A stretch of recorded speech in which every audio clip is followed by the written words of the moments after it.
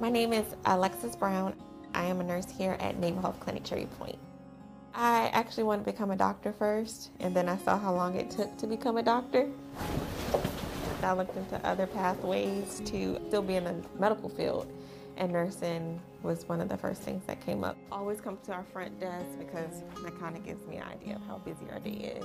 Being a military nurse, I think the biggest thing I've learned is just learning on the fly. I want to change things up.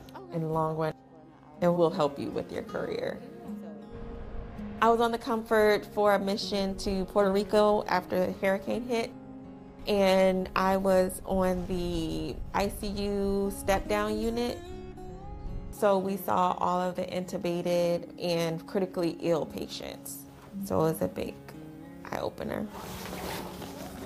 Helping people and having someone say, "Oh my gosh, thank you. Because of you, I felt like my concerns were heard." That's the most satisfying part of being a nurse. Nursing has meant so much to me because it's not only a job, it's, I feel like, who I am, ingrained in me.